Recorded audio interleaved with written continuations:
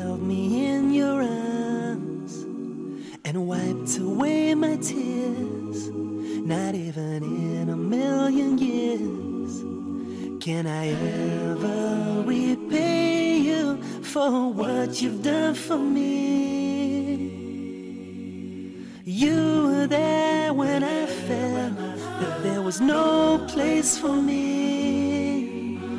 You were there to show me how to truly believe in the miracle of creation, in the good and the bad. Oh, how I love you, Mom and Dad. Bismillah, assalamu alaikum wa rahmatullah, and welcome back to Outstanding Parents here at Huda TV. And I'm Nazir bin Nasib, your host and founder of OutstandingMuslimParents.com. And this is the zone that we stretch and encourage you to become outstanding. Because who wants to be average anyway? Especially when you know the average is the top of the bottom and the bottom of the top. But alhamdulillah, today we're going to talk about age-specific discipline and why children crave structure. So if that sounds exciting to you, like yippee, then you might be looking at the wrong thing right now. But nevertheless, it's going to be fun. It's going to be exciting. We're going to talk about a number of different strategies, but make sure you have something to write on and something to write with. So here's the challenge. I don't know your background or where you are in the world right now, but I know that there are a number of different techniques that tend to work and get the type of results that we like. Now, alhamdulillah, we can only really control ourselves. We can't control anyone else, but we can attempt to influence them and inspire them, especially our children. Because again, you remember those three roles that we talked about that we have as parents. Number one is that celebrity, that role model, that person that's everybody to this child, especially when they're very young. So we need to be exerting our influence at that early age. Two is that confidant, the one who lets them know what's kind of really going on, or how to read between the lines and expose or expand their thinking and what they see. Basically, what we're doing is expanding their vision as opposed to just their sight. Most people can see with their eyes, but it really takes someone special to really have vision. All right. The third thing, or the third role, is to be a coach. And with that coach, again, we know about cheerleading and having that discipline. So today is going to be a mix of more the celebrity and the coach. Okay. Now, what I mean by age-specific discipline. Now, keep in mind that discipline must be differentiated between punishment. So you have discipline and you have punishment. Now, I know sometimes the words get intermingled or mixed, but they do have distinct meanings. And punishment can fit in there with discipline somewhere. However, it's best to keep them separate because discipline can really be described as the Muslim specialty. Discipline. So before I heard about it and knew anything about Islam, I knew that Muslims were disciplined. I saw Malcolm X and stuff like that. I was like, you know, Muslims are really disciplined. They have to get up early and think about it, right? Muslims are disciplined. We have discipline formed in our deen. We have to get up. We have to offer salah, and Salatul Fajr comes in at dawn. Salatul Isha comes in at night. You know, we have to offer salat 5 times a day, and it's best to do them on time. It takes discipline, doesn't it? To know when it's time for salat, perform wudu, to go ahead and do it, to offer salat and everything like that. That's just dealing with salat. What about siyam or fasting during Ramadan? You know, that takes another form of discipline, doesn't it? Yep, there are rules, there are regulations that we must follow. And, you know, when we can break the fast or if we're traveling and stuff like that. But you know what? That is discipline. Discipline is a specialty for Muslims, to restrict ourselves from certain things, to lower our gaze and to be disciplined in obedience to Allah subhanahu wa ta'ala, looking for the ultimate reward. Okay, so discipline is a part of our deen and really a part of our nature, if you will, as human beings. You can't just do anything you want to do. All right, again, that's if you fear Allah subhanahu wa ta'ala. As the Prophet alayhi salatu wasalam said, if you have no shame, then do as you wish. If you have no shame, then do as you wish. And that was not letting you know to just go ahead and do whatever you want to do. That's letting you know that you don't fear Allah subhanahu wa ta'ala, you're going to have a problem. All right, so nevertheless, what does it have to do with our children? Well, a lot. Because the children want independence. They want to do what they want to do. They are bundles of sensation, and they really lack clear understanding, especially at the early ages. Allah subhanahu wa ta'ala gives them understanding as they grow older, as they come of age and go through puberty and so on. They begin to understand a lot more. And that's just the way we're designed. Now, age specific, this is what I've come to find, that patience is a must. It is a necessity. One, is difficult for us to remember when we were causing the same type of stress for our parents. And sometimes our parents will remind us of the stress that they went through with us when they see what our children are putting us through. And sometimes they call that sweet revenge. Okay, so we must be patient, number one. And then also recognize that discipline is necessary because children need certainty. They need to know that when they do something, or they know that their parent is going to respond or be in a certain way or a certain fashion. It's very difficult and challenging to work with someone who's all over the board emotionally. So if you wake up in the morning, you have breakfast, and all of a sudden the person's crying for no apparent reason, or you wake up in the morning and the person is jumping all over the place or is angry, you know, children need certainty. They need to know that there's a level of stability in the emotional makeup of their parents. So when it comes to discipline, a few different things. I mentioned before to be able to control your state of mind, your state of being, where if you're somebody who yells all the time, the kids get you upset and you yell, you might get hoarse and you're just all over the place and you're super stressed out and they see that and they don't really pay any mind. Change your state, get control. Like I talked about, control your anger, control yourself. Well, let's do that. Because now that is an interruption of your children's methods or interruption of your children's pattern. So let's switch and change their pattern right away. Because if we do that, now they have to think, they're paused, you've done something different. Well, here's the deal. Should they get you upset? Should they go to another level? Now the question comes, as the parent, what should I do about it? Sometimes there's the challenge of going too hard, where it goes into the punishment, and the punishment doesn't necessarily fit the crime or the breaking of the rule. Other times it's, oh, well, you know, they're young and don't do anything, which just lets them run wild, which doesn't provide structure. Now, there are different types of families you'll see and their children, and you can tell their behavior really based on, well, you can tell their behavior based on looking at them, because you might take your children to the masjid, of course, for different functions, but then the children run all over the place, don't have respect for people, bumping into stuff, not listening to their parents when they call them, and they're 7, 8, 9, 10 years old. They're above the age to know better with their behavior, but if they haven't been taught better, it's a bad reflection on the parents and on the family. Again, children crave structure. So how can we best take advantage of that, especially when it comes to discipline? Well, this is what I've learned. I've learned that the younger they are, of course, the softer we are, because they lack that understanding.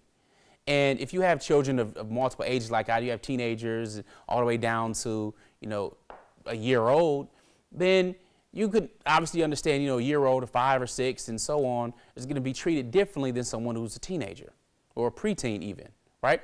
Levels of understanding are different. Well, one thing that tends to be pretty good for children about 4 years and up is to be able to condition their bodies and their minds at the same time. This is what I mean. If my children do something that's wrong, they fight amongst each other and they know better than doing it, they insult anybody in the family and stuff like that, they call someone stupid, you know, the sibling rivalry stuff. Children do it, my children do it, it's likely your children do it too. They're being children, right? They lack proper understanding and respect at a certain age. As they're growing and being conditioned, it's our job, again, as parents to help them establish their Islamic identity and train them in the proper Islamic adab. But nevertheless, they fight, their sibling rivalry stuff goes on. And here's a quote, or not a quote, but here's a bit of information for you. Our children are going to be part of sibling rivalry or have competition with each other, just like pretty much any other family.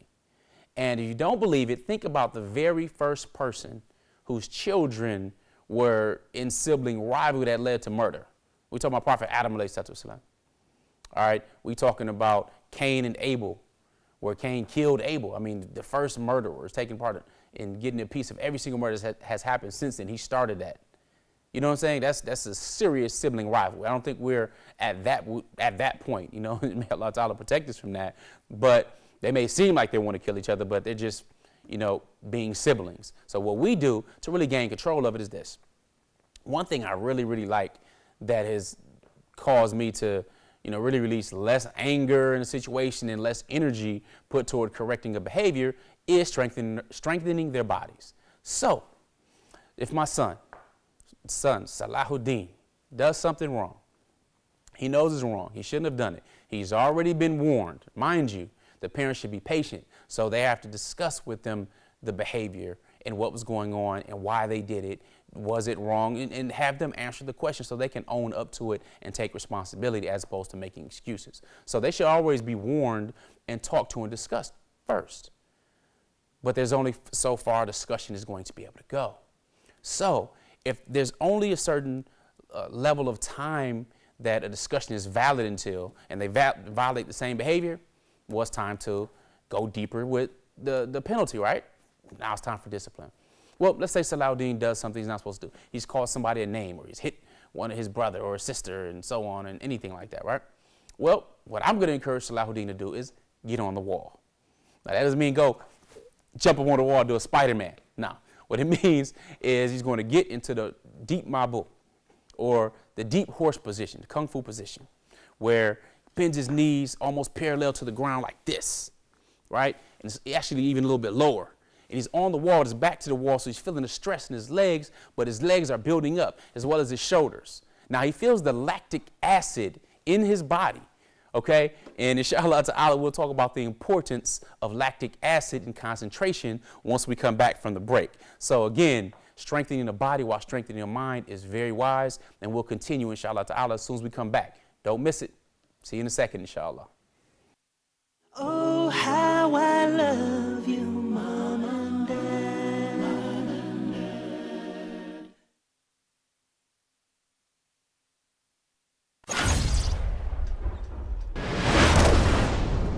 3, 2, 1.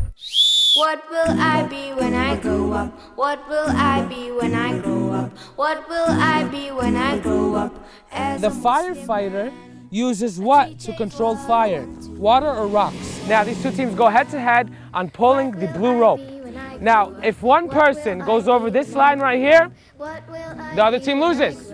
Very simple rules. This challenge is worth 5 points. What will I be when I grow up? What will I be when I grow up? What will I be when I grow up as a Muslim man? Fun is for everyone, so get ready to have some fun. Check out these cool competitions between kids. It's important to have fun, and it's also important to be a good sport. So tune in to Fun for Everyone. You don't want to miss it. What will I be when I grow up as a Muslimah? What will I be when I grow up? What will I be when I grow up? What will I be when I grow up as a Muslimah? Oh, how I love you, Mom and Dad.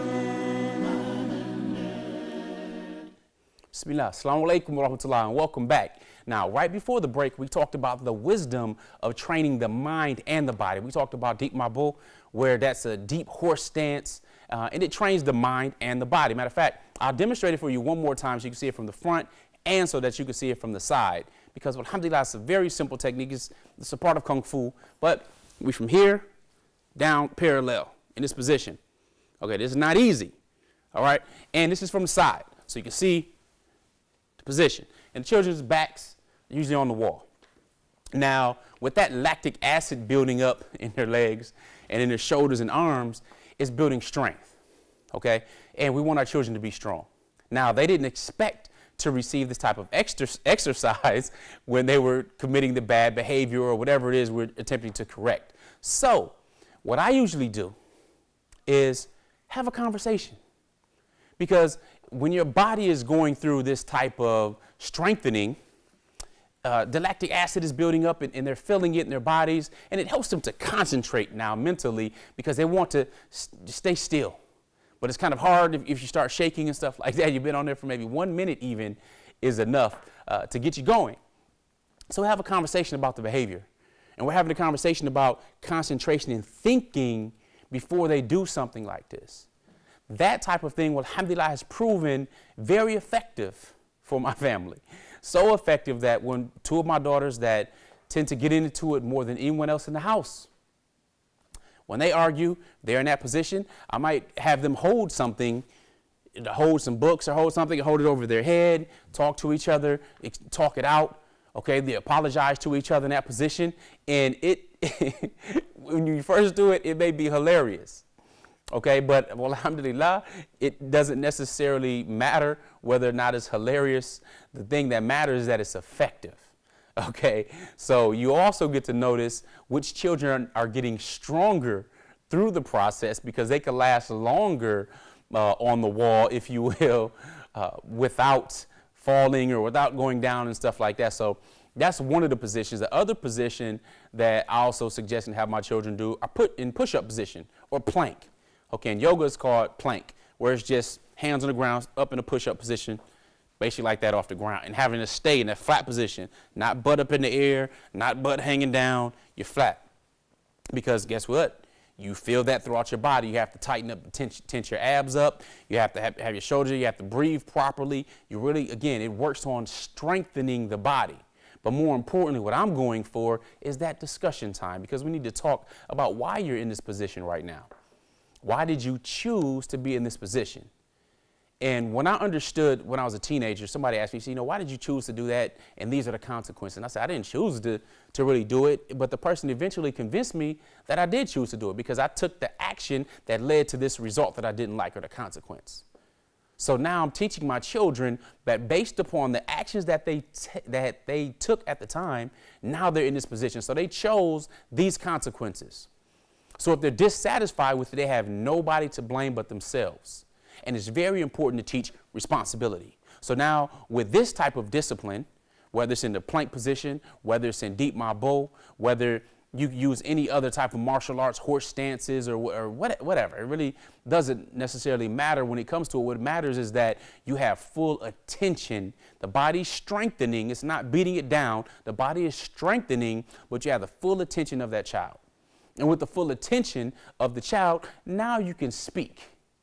They can't focus on other things or trying to come with different conniving types of lies because, well, alhamdulillah, one of the benefits is that it is hard for you to tell a lie when your body is in these different types of positions. For example, if you're there's been numerous studies done when it comes to touch and when it comes to the body. And one of the studies, I'm going to talk about two, but one of the studies talked about having your arms up. So you have your arms up and your eyes closed and someone asks you a question and you're told to, give a different answer than what the truth is, right, for the study. So what happens is that a person will come and they will hold their arm and they will ask a question. So their arms will be up. The person would basically tap with two fingers their arm. And if they're not telling the truth, the arm's going to go down. The body's going to weaken when it tells a lie. SubhanAllah, the body weakens. Okay? When they tell the truth, they'll stay firm on the truth. However, when they lie, arms go down. Interesting study.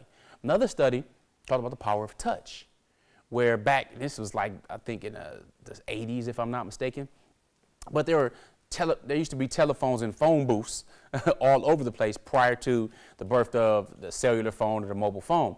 So people have to go and put change in a phone, telephone, a pay phone is what it was called.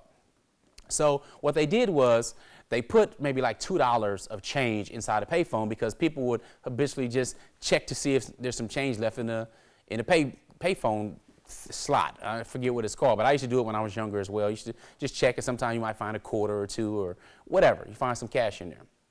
Well, what they did is they put about $2 in there. They monitored different phone booths, and they saw some individuals, and they checked it. And they went ahead and took the money, put it in their pockets. Then they approached them and they just asked them, hey, did you notice was there any money left in that phone booth? Now, interestingly enough, 90% of people that were just simply asked the question if there was money left in the phone booth said no. They lied. Okay? Then there's about 10% that said, yeah, there was, and they gave the money back. Here's the interesting part of the study. The same setup was there. The only difference is instead of just asking them a question whether or not there was some money there, they went up to the individual and just kind of put their hand on their arm And as they put their hand on their arm and said, you know, was there any money found in the phone booth?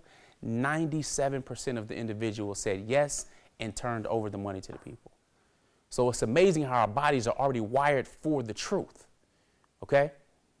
So we can get the truth out of our children during this time that they're stressed, when they have lactic acid going through their body and going to their muscles and stuff like that. And I'm laughing, I'm giggling because it's funny, because it doesn't matter if your child is a teenager or if they're young. You know, it doesn't matter. If I got in a deep my bowl for a couple of minutes right here, I would begin to sweat and my lactic acid will kick in. That's just how we are. Of course, depending on the violation or the rule that was broken or the level of behavior, what happened may cause for more serious measures to be taken. But I wanted to just mention that because that doesn't take much time and effort from you as an adult. It takes discipline on your part to go ahead and make sure it's done properly, to speak with them, to help them understand the lesson and take responsibility, and to get and gain agreement that they won't do that behavior again unless they choose to be in this position again. And they likely will choose because they're children, they're being trained and they're learning, and we forget and we go back to it. However, you know, you're teaching at the same time, you're strengthening their bodies. So, alhamdulillah, I'm telling you, that is a very, very effective thing. If you haven't tried it, try it. And let's see what happens. Now, I want to talk also about structure when it comes to chores. Now, first off, bedtimes are a necessity. When it's time to go to sleep, it needs to be time to go to sleep. Children don't know what's the best. They don't have the proper understanding. So to not have a specific bedtime is not good for them. They're not going to be able to get up early on time, have the proper energy it takes, and there's no need for them to be up late. What's the purpose, right? So you're going to get up later and offer salat. Now I'm talking about preteens and young teenagers, okay? So let's talk about chores. Well, I suggested that maybe 3 years old, you start the rotation of chores, making it fun, making it a game, making it a family activity. Saying, you know, if you just have one child and you're doing dishes and, you know, father's cutting the grass and or so on or mowing the lawn, then, hey, the child can go and get the different trash bins from around the home, bring them to one major trash bin, put it in that, feel good about themselves, right? Get praise, get a high five. If you have more than one, you make it a game again. You know, have them race to do it, or you have one do the trash bins and someone else has to wipe down the sinks. Okay, so the easier that you make it to be fun, the easier you can replace yourself. Now, I'm a strong believer in that chores should first be replacing the mother. The mother has some of the heaviest responsibility out there. So when it comes to usually, I'm speaking stereotypically because I know that dynamics of families, usually a lot of the weight lies on the mother. It can be the father, but that's the minority, okay? So not, you know, if you're the father, you're busting in, you're getting it done, alhamdulillah, that's great. That's just not how it normally is across the board. So if you're the mother, these people should be replacing you. Meaning if you're already going and you're washing the dishes a lot, well, as soon as you get somebody of dishwashing age, which means you have to train them. Now, of course, the first time they wash dishes is going to be the worst for them. So the first time is going to be the worst time. However, they should be able to replace you. Now, I've seen children as young as 4 or 5 years old begin to wash dishes and dry them off, put stuff up, and so on. Well, if that's the case, I like that the wife or the mother tends to get relief. I don't like to see my wife washing dishes. There's no need for her to wash dishes, and we have a gang of dishwashers in the house. Okay, they're all qualified to wash dishes, but sometimes she does it out of habit. But I talked to my children about, hey, why is women washing dishes? There's no need for her to wash the dishes. Okay, so the chore should be replacing and making the job easier for the mother. The mother shouldn't still be doing your laundry. You're a teenager, mother's doing your laundry. Matter of fact, as a teenager, you can be doing the entire house's laundry and setting that system up. You should be doing it. Okay, there are costs to living in the house and being part of that family, being part of that team. And when you are of age enough to assist, which again, I suggest starts at 3 or 4 years old, become part of that family culture, is now you have a house that works together. You praying together, you recharge yourselves after salat, you working together, you getting rewards. Well, alhamdulillah. It should be no reason if a mother of 6 or 5 or 4 or 3 even has teenagers and preteens, but is washing all the dishes and cooking all the food and doing all the laundry. No. We have to lighten that load up for mom. She's more than a mom and has other parts of her life, right? So it's important that we establish the chores in that structure because that also teaches them how to be independent once they do leave the house. Because eventually they will leave the house. We don't want to be parents that just put all of our lives into our children, don't have other things going on in our life, and now the children go out and they can't function. They don't know how to wash dish or prepare some food or keep their clothes clean. No, we don't want to enable our children to be dysfunctional, okay? So we want to make sure we put a program in place early, give them the little things they can do and can be proud of that is within their reach, and show them how to do it. Even if they don't do it good, praise them on it until they get good. Because we all were ignorant at first until we became intelligent and good over time. So with that, well, alhamdulillah, we want to make sure that you go to outstandingmuslimparents.com/structure to get the worksheet that goes with today's episode and get some different ideas when it comes to chores and really engaging your family and building that structure and learning some good discipline tips as well. So jazakumullahu khair. Make sure outstandingmuslimparents.com/structure. We appreciate you being here. Remember, a wish changes nothing, but a decision changes everything. Assalamu alaikum wa rahmatullah. Nazir bin Nasib signing off. While my world was crumbling down and you tried your best to shelter me from the coming of the storm, you opened my eyes to see that all hope was not gone. You held me in your arms and wiped away my tears. Not even in a million years can I ever repay you for what you've done for me. You were there when I felt that there was no place for me. You were there to show me how to truly believe in the miracle of creation, in the good